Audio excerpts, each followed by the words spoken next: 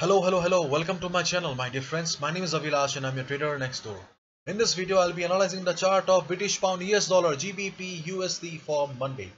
So if you're watching my videos for the first time, then please subscribe to my YouTube channel for regular market analysis. And do not forget to check out the Forex analysis playlist on my YouTube channel for the analysis of other currency pairs. So let's get started. So this is the 4-hour chart of British Pound US Dollar GBP USD. And you can see that I have got two lines here in the form of support, and I have this trend line here in the form of resistance. If you just observe the chart, then you can see that this chart looks somewhat similar to the chart of Euro USD. But the chart of Euro USD is much more complex and confusing in comparison to this chart, because the chart of GBP USD looks much more clean. So let's do the analysis first. As we all know, after the FOMC meeting, dollar fell sharply and currency pairs like GBP USD, Euro USD saw heavy selling pressure. And the good news is that GBP USD just bounced from the closing price of the previous week. When market fell sharply, it closed at this particular price, and at the starting of this week, market did bounce from this particular price level only.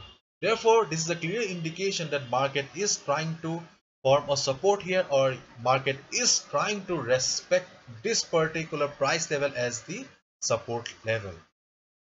So this level is important for the market right now. On the other hand, we have another support here, 1.3684 level. So this is the support 2 and this is the support 1. And to show you the significance of these support levels, I need to take you to the weekly chart once. If you have watched my previous videos, then you know it pretty well that I'm a fan of multi-time frame analysis, and especially the weekly time frame, the time frame of the big boys. Let me remove the drawings. So you can clearly see on the chart that after this red candle, this massive red candle on the weekly chart, the market took support at this particular price level, and you can see that there is a support level on the weekly chart. And as we all know, support levels and the resistance level on the weekly chart are very crucial and important, because this is the time frame of the big pairs. Apart from this pivot support, we have another support here, and these two are these important support levels for the market right now. Apart from these two support levels, we do not have any proper support on the GBP USD chart. As we all know, after the huge fall in the market 2 weeks ago, there almost all the support levels were shattered, and right now market is trying to form new support and support levels. So let's switch to the 4-hour time frame and let's see what should be a strategy for Monday.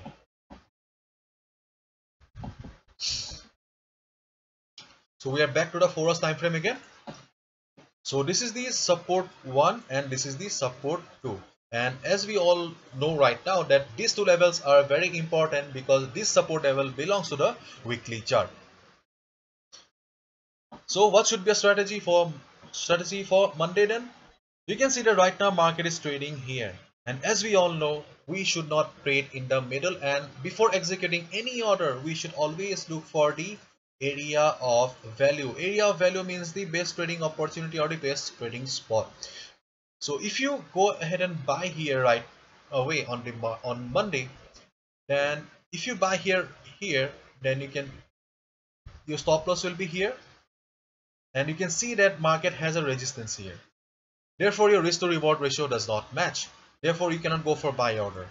And if you short the market also here, then still your risk to reward ratio does not match. Therefore, right now market is in the no trading zone.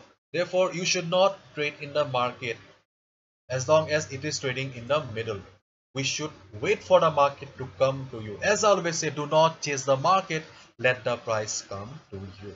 And as I have clearly explained in my previous videos, that 50 moving average will be acting as a resistance for the market, and we clearly saw that this week when market tried to recover, market tried to bounce from this particular price level, okay, it faced resistance from the 50 MA, price struggle, and ultimately price fell.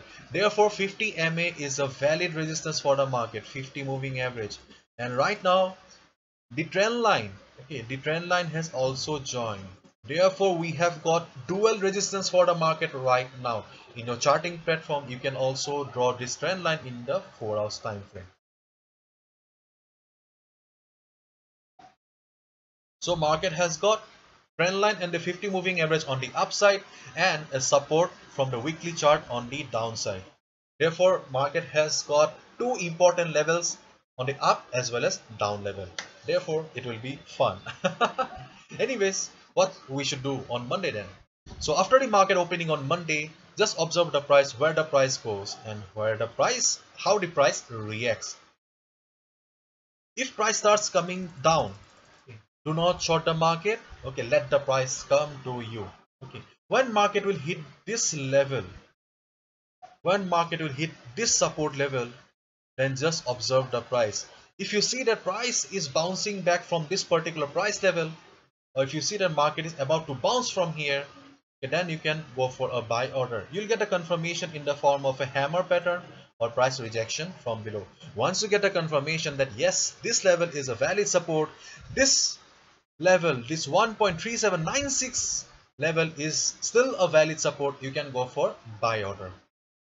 On the other hand, if it crosses this level with great amount of volume, then that's a different chapter. I'll be discussing that part on Monday. Okay. So in case market bounces from this particular support level, then you can go for buy order. On the other hand, if market starts going up from here, because you can see that stochastic RSI is in the oversold zone, so there is a possibility that market may go up also from here.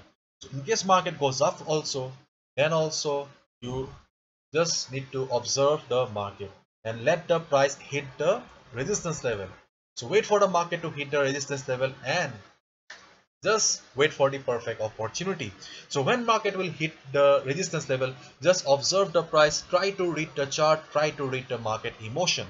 If you see that 50 moving average and trend line is acting as a resistance and they are not allowing the market to go up, if you see the price struggling at the resistance, then you'll get the confirmation that yes, market does not have the strength to go up and the resistances are still valid and they will not allow the market to go up.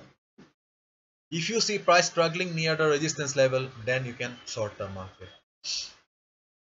And in case market crosses this level, this resistance level, then do not go for buy order. I'll be telling you on Monday what you need to do. But as of now, these two are the best trading opportunities for you on the GBP USD chart. Short the market at the resistance and go for buy order at the support level, which belongs to the weekly chart.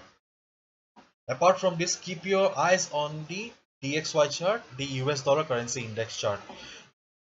I have clearly explained on my earlier videos that US dollar will try to go for US dollar will try to pull back. Okay, US dollar will try to go up after a pullback, and after this three massive candles, it did go for a pullback, and right now we can see that it has formed doji kind of patterns with huge price rejection from below. Therefore, US dollar is not in a mood to go down further. Rather, it is trying to bounce. Rather, it is trying to go up.